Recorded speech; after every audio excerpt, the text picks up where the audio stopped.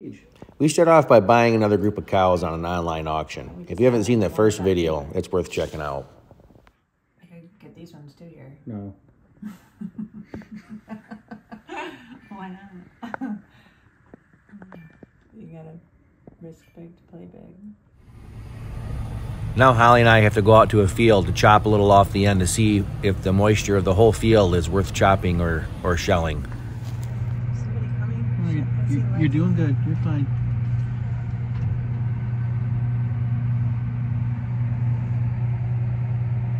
Nice.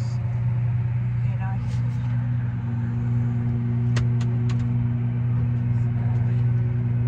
it's pretty tasty.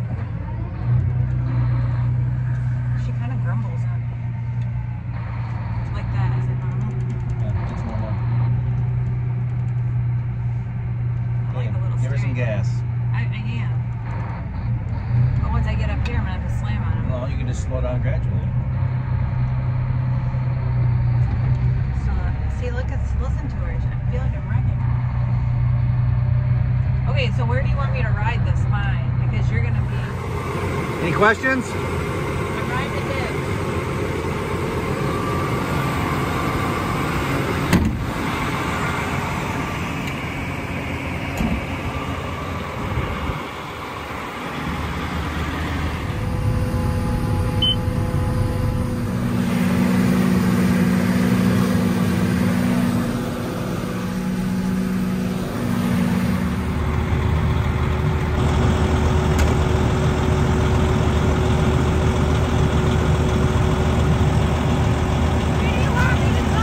That's fine right there. I couldn't stay. There was a big ditch. I was gonna ditch the whole I know. mountain. You got two. I was lower than you, so I know, then you showed me the road a lot. I know. But I couldn't stay. I would wreck the trailer. I know. It's fine. I'm going to take a couple samples of the two fields that we just chopped so I know how wet it is. I got to climb in there.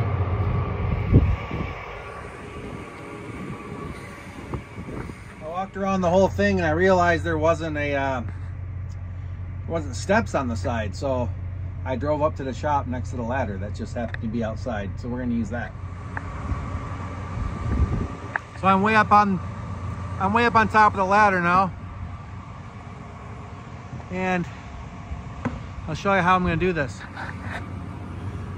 The first stuff I chopped was on this side of the trailer, because I shot it in from that side. And the last stuff I chopped, I was shooting it in that way. So that's the last field. This is the first field. And that's how I'm going to take my sample. So I'm in the wagon. Here's that corner of the second field, and that's the first one. So just gonna grab a little bit here and there along the side, put in my pail. This is what it looks like inside the big wagon. Whoops, got my two pails, just barely made it over that edge. Now we're gonna head to the moisture tester.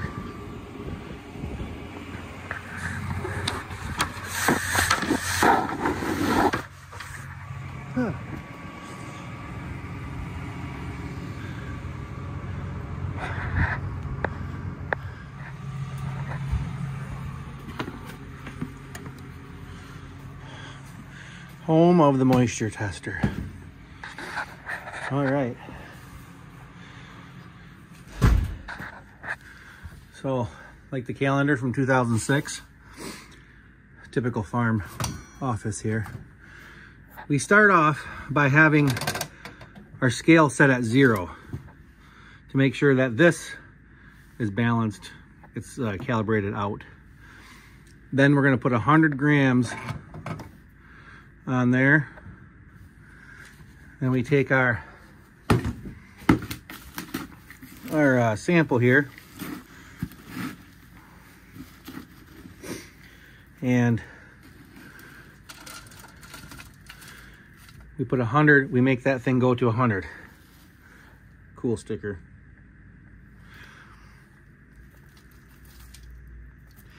It's just starting to move. Look at that. I might have got it perfect.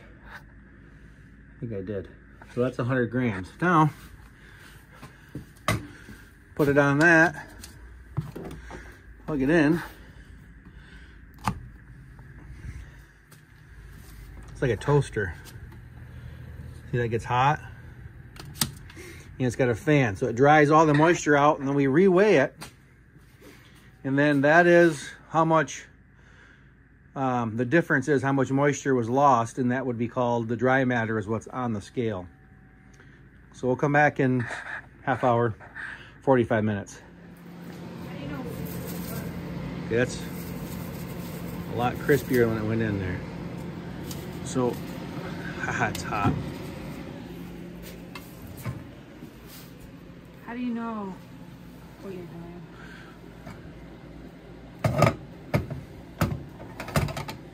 This stuff feels so dry, yeah. It's like a joke.